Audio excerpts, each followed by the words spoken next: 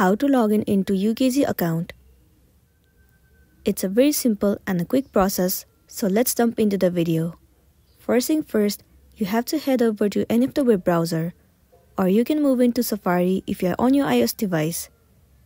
Once you are in here, in the source bar, search for UKG account login. You have to move into the very first site. Now click on UKG Employee Login. Wait for a while for it to load.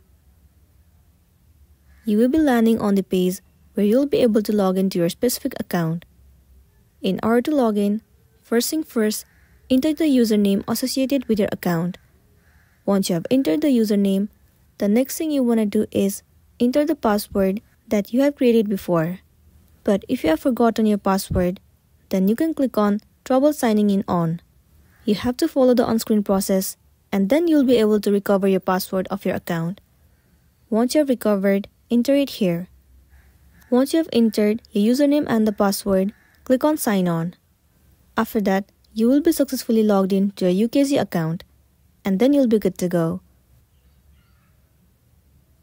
So that's all for today, and this is simply how you can log in into your UKG account.